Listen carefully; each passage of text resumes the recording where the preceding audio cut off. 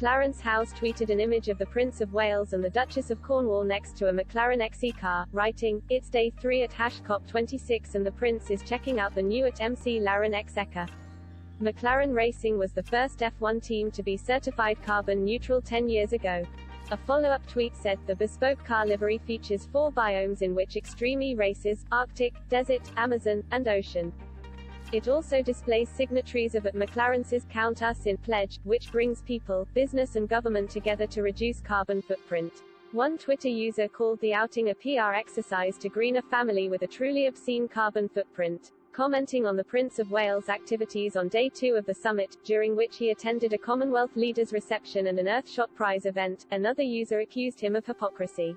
They wrote, "Enough hypocrisy already. I feel sick. And there's still days." A third added, curious as to the royal family's carbon footprint. "Surely with all those castles and palaces and hunting lodges, it must be pretty big." Another questioned why Charles wasn't wearing a mask. They said, "With all due respect, show some respect and wear a mask." This isn't the first time the prince has faced backlash for his climate activism.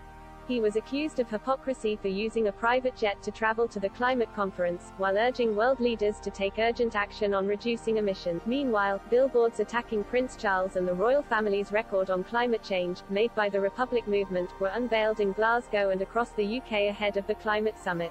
Prince Charles and the Duchess of Cornwall have held prominent positions at the summit so far, along with Prince William and the Duchess of Cambridge. They are the most senior royals in attendance, after the Queen was forced to cancel her attendance as a result of health issues.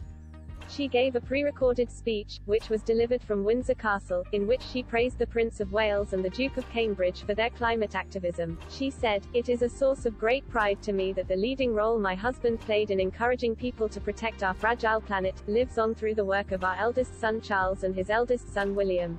I could not be more. Indeed, I have drawn great comfort and inspiration from the relentless enthusiasm of people of all ages, especially the young, in calling for everyone to play their part." William and Charles have both given speeches at the summit, with Charles addressing delegates at the opening ceremony, in which he called on world leaders to approach climate change on a warlike footing. He used the speech to tell world leaders that the time to save the planet had quite literally run out.